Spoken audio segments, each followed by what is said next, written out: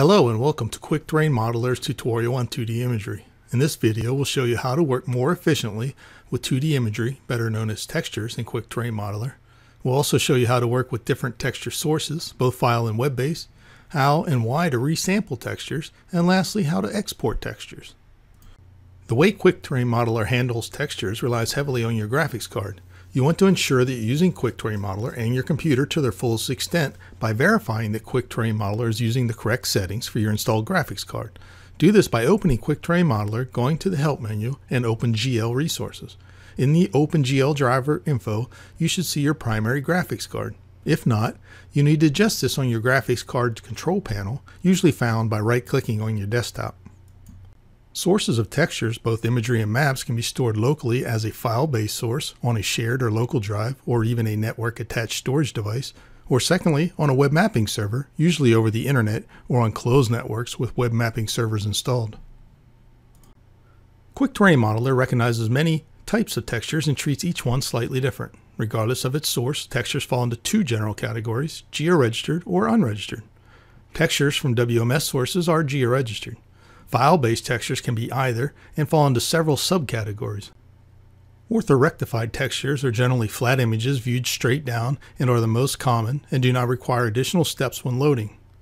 Orthographic and projective, which are viewed oblique or off nadir, i.e. not straight down, require additional steps when loading. Unregistered textures can be utilized in Quick Terrain Modeler, however, they must be georegistered using Quick Terrain Modeler's image registration tool before loading. You can see the help files under Textures menu, Overlay Unregistered Textures for more information. If you know the file location, you can use the Import Texture button to open the Load Texture window. Simply navigate to the file location, select the files you wish to load, and select Open. If you do not know the file location, but you know where on Earth you want to search, the Model Search tool will search selected directories or caches for all compatible textures when you select 2D raster data in the Execute Search portion of the Search window tool. Users with an internet connection can access global coverage of maps and imagery by connecting to a web mapping service. Web mapping service Imagery is treated as a normal texture once loaded and will appear in the Layer Tree Textures folder using the prefix of the WMS server name. As the WMS imagery is loading, users can continue to work in the 3D scene and the texture will continue to sharpen until it's fully loaded. Web mapping services require an XML file describing the service to work with Qt Modeler.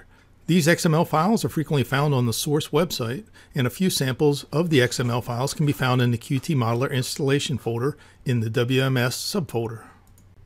There may be times when the texture you want to load exceeds the capability of your graphics card. This is increasingly common as today's imagery can be very high resolution. In instances when the texture exceeds your graphic card's capability, Quick Terrain Modeler will downsample the image to fit into a texture slot. To see if a texture has been downsampled upon loading, simply left-click on the texture name in the layer tree. If the sampling X or Y values are greater than 1, it means the image has been downsampled to fit into an available texture slot. If this is the case, the image could be sharpened by resampling the image, but the sharpened image would need to be geographically smaller. Simply zoom in to an area of interest prior to resampling texture.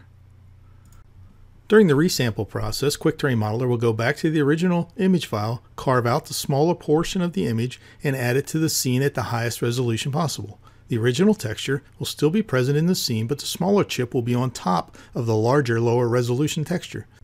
You will see the resampled texture in the Textures folder just below the original texture, appended with a similar name or view number. Textures, once loaded into Quick Terrain Modeler, can be exported in various formats. To see which options are available for a specific texture, right-click on the texture name in the layer tree or visit the Export menu to see other possibilities.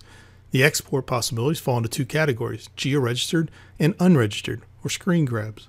Export of the imagery that is georegistered is the most useful and most popular export type. This includes export to GeoTIFF, KMZs, Garmin, APAS, and ATAC, with GeoTIFF being by far the most commonly used and universally understood format.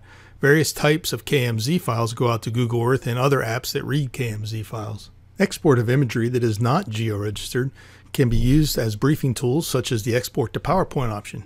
Exporting images that represent a specific viewpoint or off-nadir in the 3D scene, such as an observer's viewpoint from a key location or a pilot's approach to landing view on a specific landing angle, are most common.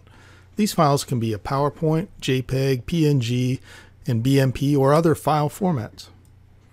Draping a 2D image or texture on top of a 3D model can instantly create a very realistic scene. It can dramatically increase situation awareness and deliver an intuitive understanding of terrain and other features, while all of QuickTerrain Modeler's visualization, navigation, analysis, and export tools are still available to the user. We hope that this tutorial has helped clarify the various methods for finding, loading, working with, and exporting 2D imagery. For further help, please visit our website or don't hesitate to contact us. We'd love to hear from you.